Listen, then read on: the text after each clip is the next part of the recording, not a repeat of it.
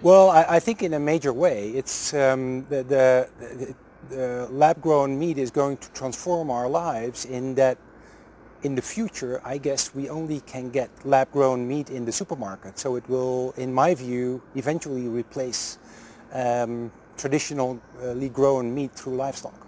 My children are sort of laughing about this, and they see all the publicity around it, and they talk at school with their peers about that their father is making a hamburger, and so it's a joke to them.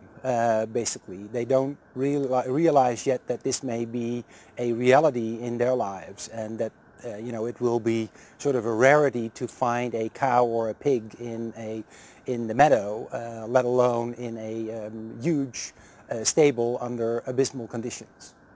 Yeah, the timing, of course, is an often asked question. When are we going to get this in the supermarket?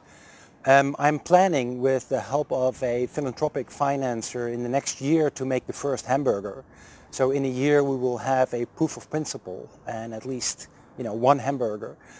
In order to make eventually a commercially viable meat production, we need to invest quite a bit, and depending on that investment, we will move fast or we will move slower. With the current investment, it's going to be very slow. If everybody gets its shoulder behind us, then we can have this within 10-15 years. I'm very confident that we will eventually make this happen, and I'm also sure that this is one of the alternatives that we have to look for.